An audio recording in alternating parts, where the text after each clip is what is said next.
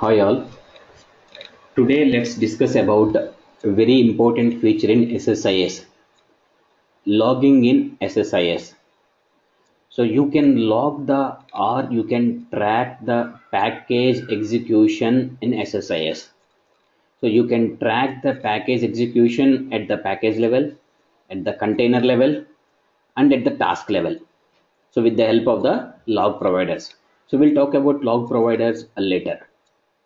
And also, so if there is any failure in the package at the task level, so you can usually identify that failure and what is the failure and what is exact error message you can identify with the help of the logging in SSIS. And you can identify the what is the runtime in the package. So how much time it has taken, like a package, how much time it took to run, how much time it took to run the container, how much time it took to run the task. And see, the logs are associated with the packages, and you can directly configure the logs at the package level, or you can configure at the task level. Tasks and containers in a package can be enabled for logging even if the package itself is not. Even though the package is not enabled for the logging, you can enable at the tasks and container level. So what are all the different kinds of log providers? So there are different kinds of log providers SSIS is going to support. The first one is a text file. Second one is a SQL Server profiler. Third one is SQL Server. Fourth one is Windows Event Log. Fifth one is XML file. So the famous across all these five log providers are text file and SQL Server. Mostly, very rare case we'll go with XML file.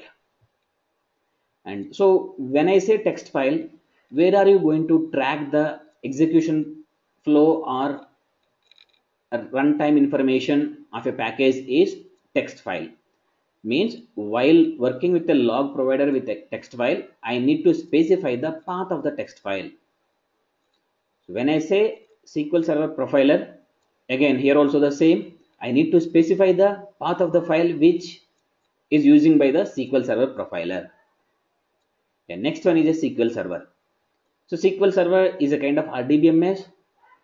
So when I say SQL Server, I need to provide a database connection string. I need to provide a database connection string. Okay, server name and database name. So when I specify server name and database name, so it logs the information in the SysSSIS log table. SysSSIS log table. Who will be creating the table? Or by default you will get the table in the database? No, by default you don't get this table created in the database. So whenever you configure log provider as a SQL Server and you point to a specific database, when you run it, so while at the running time, the table is already there in the system, it appends the log information. If there is no table, it creates and inserts the data into the particular table. So it's a kind of one-time creation. For the first time when you run the log provider of SQL Server, it creates SysSSIS log table under system tables in the particular database. Second time onwards, it appends the logs information to the particular table. Next one is Windows Event Log. When I say Windows Event Log, you might be familiar with it. It adds the logging information to the Windows Event UR. Windows Event UR. It is very famous in the Windows machine. Next one is XML file. Again, it's similar to the text file where you need to specify the path of the XML file. If you want to log the information in the XML, you need to specify the path of the XML file. So these are all the five different kinds of log providers in SSIS. So again, I'm repeating, SSIS logging will help us to trace or track the execution flow of the package, task, or at a container level. And it is very helpful in a particular scenario. Let us say one package is running in the production environment, all of a sudden it got failed. If we do not enable the logging, then it's a problem. It's very tough to trace it back. If you enable it logging, you can easily trace it back, either it is what level, container level or task level. If it is a task level, what is the component or what is the transformation or what is the source or what is the target which is giving that error, what is the culprit, you can easily identify if you enable a log provider. So now let me show you the practical example of the log providers, how to implement logging in SSIS. So let's open SQL Server Data Tools and let's create a package. So I simply created one package with the name of log.dtsx. Okay, log.dtsx. So it's an empty package as of now.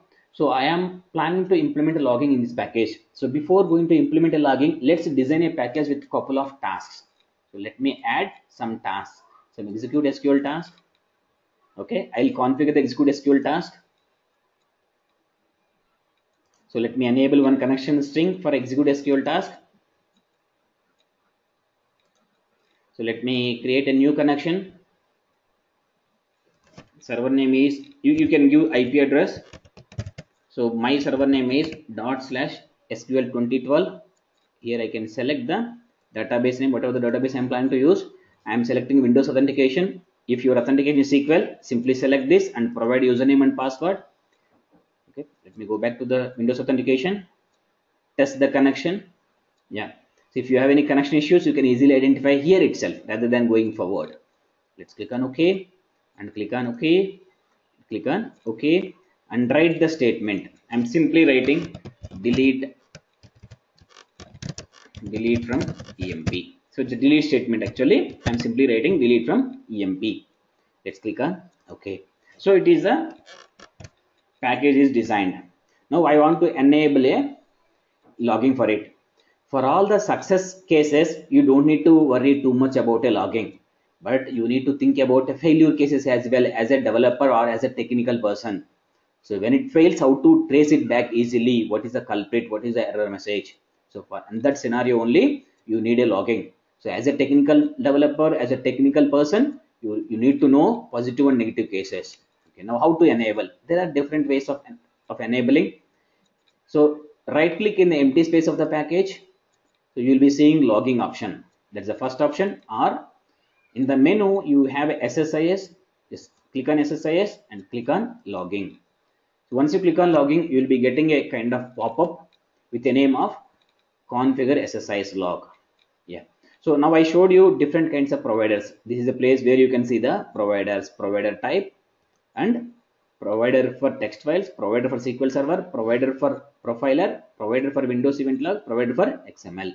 For time being, let me take first text files. Okay, let's select whatever the provider you want and click on add button. So once you click on add button, so you will get that same SQL Server provider. Okay, and writes log entries for events to a CSV file. First, I need to have a CSV file readily. So let me go to the specific folder and create a one dummy text file with the name of log. Okay, I just created log file in a particular folder. Let me go back. Yeah, so let's select this. Yeah, first let's enable a connection. I'll tell you why it is disabled. Yeah, go to configuration. If you already have a connection to write the stage information, you'll get that connection name. But I don't have any connection now. Let's click on new connection. So it will ask you if the file is existing file. Yeah, I already created a file. So let's browse that file. The file is log.txt. Click on OK. So now this all the logs information is going to trace in the log.txt file. Okay. So as of now, tracing is or logging is not enabled for a package. So how to enable? First, see, log is my package name. In the left top side, you need to enable the package at the logging side first. Logging at the package side. Then if you have a multiple task, you will be getting 1, 2, 3 like this. So I have only one task and by default it got selected. So once I select this package name here, then only this allows me to select. So if I don't select, it won't allow me to select. So please be careful. Let's select this package level, then come to this. Okay. So now it is my XML, my text file and the logging is linked now. So what are all the events I need? So do I need all the events or do I need only specific events? If you see, you can see around 10 plus events in the system. If you want more, you can go to advanced. Okay, so for time being, I'm selecting all events. Okay, so by selecting all events, now my log providers and what are all the events I need, and the logging enabling, everything is done. Okay, let's click on OK. So once you click on OK, it means that logging is enabled for this particular package. So before going to run, let me show you my file is a empty file. My file is a empty file. Okay, so let me run this.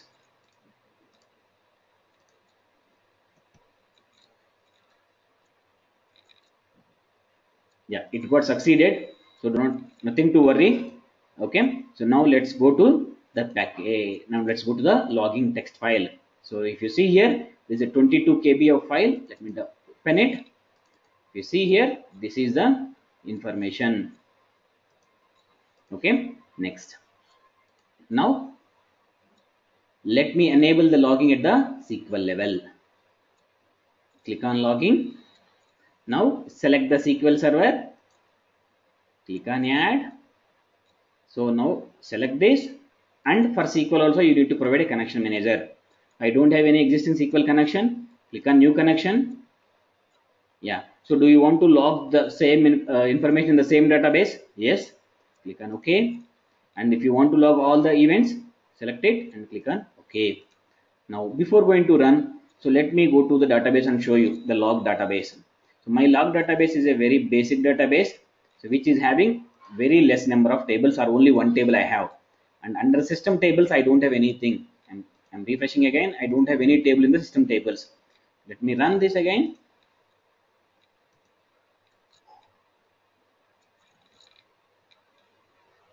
Yeah, it's done. If you see now, first this is 42 KB file. It got increased. It keep on appending the information. Now let me come to the database. If you see, I have one table which is having number of rows. This is having number of rows. So this is how we enable a logging at the package level, task level, and we can log the information in the SQL server and at the text file. Thank you.